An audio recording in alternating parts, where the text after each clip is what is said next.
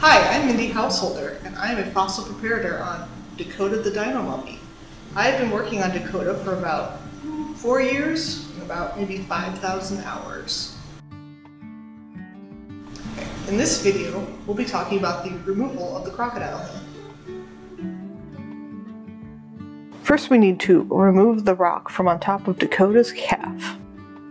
We need to cut around the base of the hand.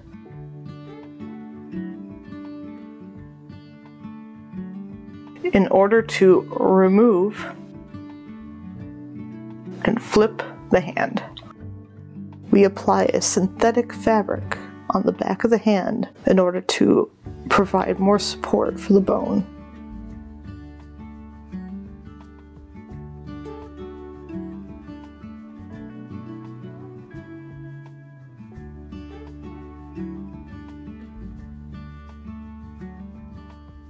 In order to stick the fabric down, we need to apply a reversible adhesive called Paleo B72.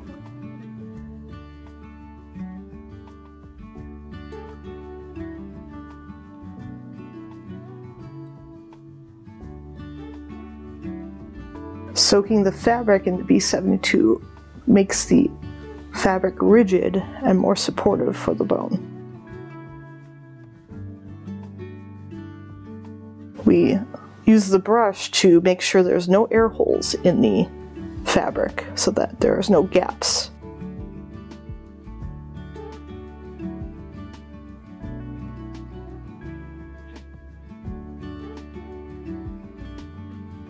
Now I'm applying a thicker utility fabric to provide even more support for the bone.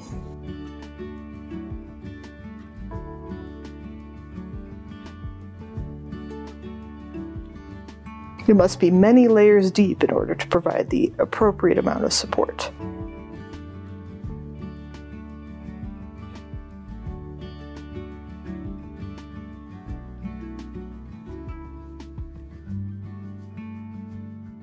And now we must use hand tools to saw the rock in between the crocodile hand and the calf of Dakota. First, we use the Japanese pool saw to get underneath the specimen.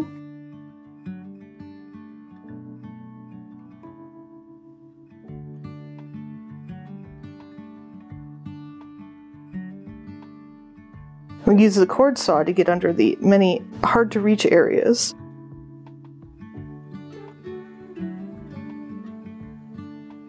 We tried to use a larger hacksaw, but that was too bulky to actually get underneath the specimen. And then a smaller coping saw, which also was not able to really get under there.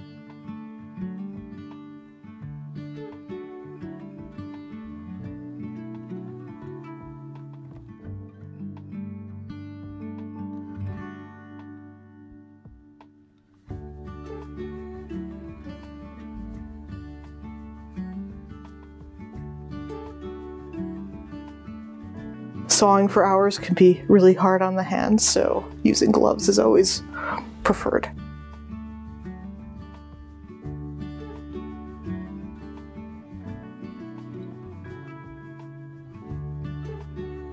We're using the keyhole saw and it's getting so close, it's wiggling.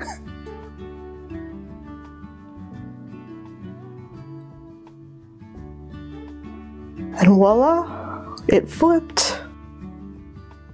Once the hand is removed from the block, a supportive cradle must be made to help stabilize the specimen. To accomplish that, we have to make a plaster mother mold to further support the specimen. Additionally, we use clay to act as a separator for when we eventually add ethafoam to provide more cushion. We use Legos as a boundary to keep the plaster from pouring everywhere. We add saran wrap so that the plaster does not stick to the actual specimen. And then we pour in the plaster and we let it dry.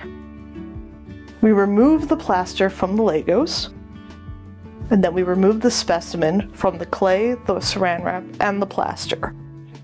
Ethafoam lining is added to the plaster to provide more support and cushion for the specimen while it's being prepared.